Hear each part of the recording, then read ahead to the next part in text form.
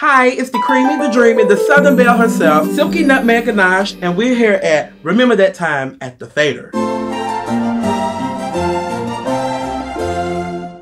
Back in like 2010, 2011, one of those summers, I don't remember, getting old.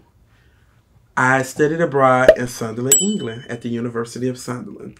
And I was doing performing arts. So I had to sing and dance every day, the whole summer, to musical music. And I loved it. After, we got out of classes around 3 every day, we always went out every night.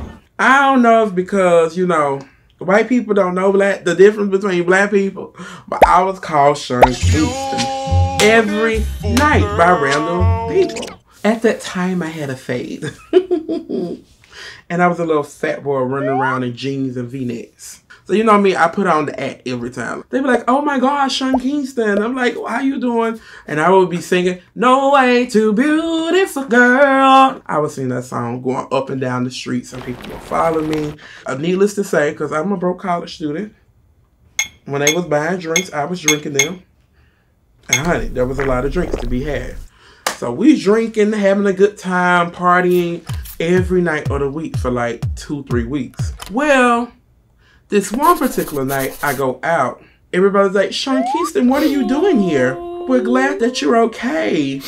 And I was like, what are y'all talking about? Because at this point, I didn't know what was going on still. On that particular day, Sean Kingston had a jet ski accident and was hospitalized. And then later I found out what happened that night.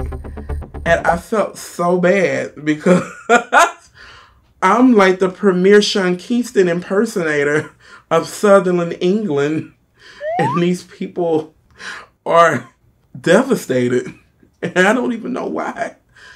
Needless to say, all of that happened. And I was just like, y'all, I'm not Sean Kingston. But because I'm American, they kept buying drinks. So these people walked up to me saying I'm Sean Kingston.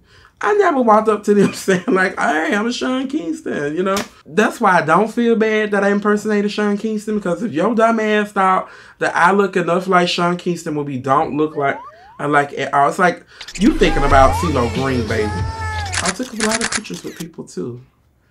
So Sean Kingston, you're welcome for me doing your meet and greets for you.